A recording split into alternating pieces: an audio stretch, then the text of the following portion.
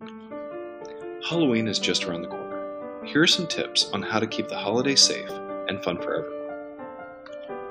Before letting kids eat any candy, inspect the candy for any signs of tampering. Keep a lookout for unwrapped packages, puncture holes, or any other signs of tampering.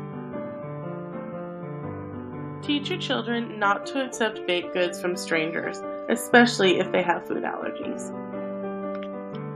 If you or your child is attending a party that serves cider, ask if the cider has been pasteurized. The FDA has placed warnings that eating too much black licorice could be harmful to your health. Remember that moderation is key.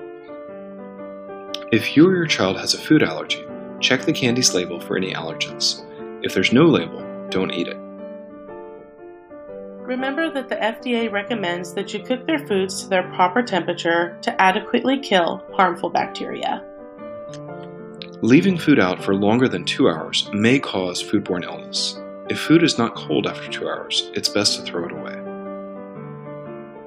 For more tips on how to keep your holiday festivities safe, please visit www.fda.gov.